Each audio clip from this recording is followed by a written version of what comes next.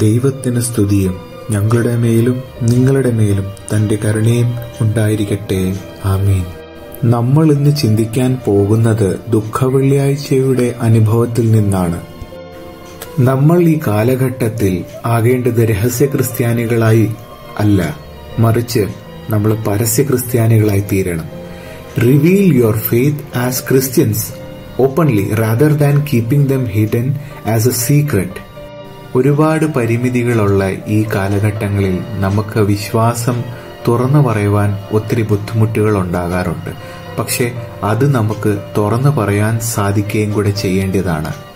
വിശ്വാസം നമുക്ക് ധൈര്യമായിട്ട് പറയാൻ സാധിക്കാതെ വരുന്നത് അത് പലവിധമായ പ്രലോഭനങ്ങൾ കൊണ്ടാണ്. That means there are too much of temptations which is pulling us back. കർത്താവിന്റെ ഈ പീഡാനുഭവ സമയത്ത് ഞാൻ നിങ്ങളുമായിട്ട് പങ്കിടുവാൻ ആഗ്രഹിക്കുന്നത് 3 വ്യത്യസ്ത പ്രലോഭനങ്ങൾ ഉണ്ടായിരുന്ന 3 വ്യക്തിത്വങ്ങളെ പറ്റിയാണ്. Talking about 3 positive characters who revealed themselves. These 3 overcome their temptations and becoming the stars of this passion story. They are just breaking their shells and coming out from that. ആദ്യമായി നിങ്ങളുമായിട്ട് പങ്കിടുവാൻ ആഗ്രഹിക്കുന്ന ഒരു പ്രലോഭനം എന്ന് വെച്ച് കഴിഞ്ഞാൽ ഐ ആം വീക്ക്. ഞാൻ ദുർബലനാണ്, അല്ലെങ്കിൽ ഞാൻ ദുർബലയാണ്.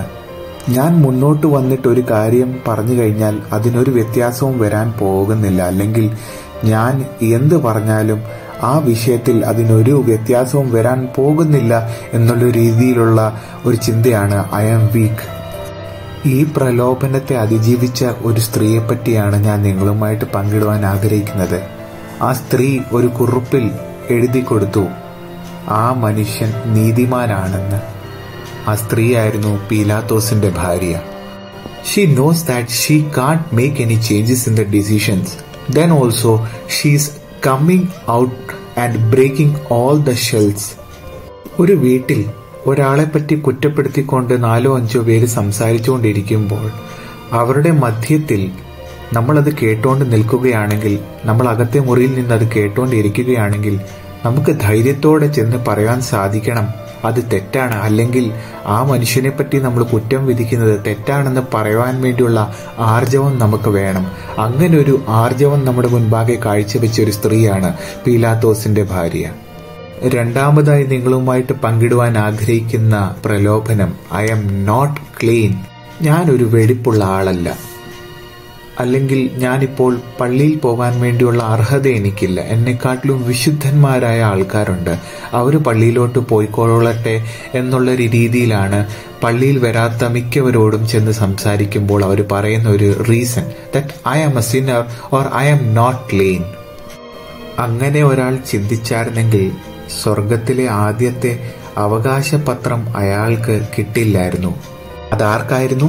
അതായിരുന്നു നല്ല കള്ളൻ, good thief on the cross. നമ്മളെല്ലാവരും ദുഃഖവെള്ളിയാഴ്ചയിൽ കുരിശിനെ കുമ്പിടുമ്പോൾ നമ്മൾ ഇപ്രകാരം പാടാറുണ്ട്: മശിഹായെ നീ എഴുന്നള്ളി വരുമ്പോൾ ഞങ്ങളെയും ഓർക്കണമെന്ന് കള്ളനോടുകൂടി ഞങ്ങളും ചൊല്ലുന്നു. ഇവിടെ സ്വന്തം പ്രലോഭനത്തെ അതിജീവിക്കുന്നതായിരിക്കുന്ന ഒരു കള്ളനെയാണ് നമുക്ക് കാണാൻ സാധിക്കുന്നത്.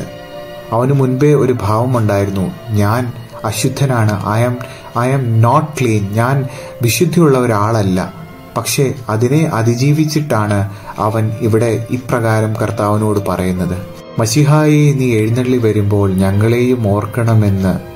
ആ പ്രാർത്ഥന കള്ളൻ സ്വന്തം പ്രലോഭനത്തെ പൊട്ടിച്ച് എറിഞ്ഞ് നല്ല കള്ളനായിത്തീരുന്നു നമ്മുടെ മുൻപാകെ. മൂന്നാമതായി ഞാൻ നിങ്ങളുമായിട്ട് പങ്കിടുവാൻ ആഗ്രഹിക്കുന്ന പ്രലോഭനം ഐ ആം ലേറ്റ്.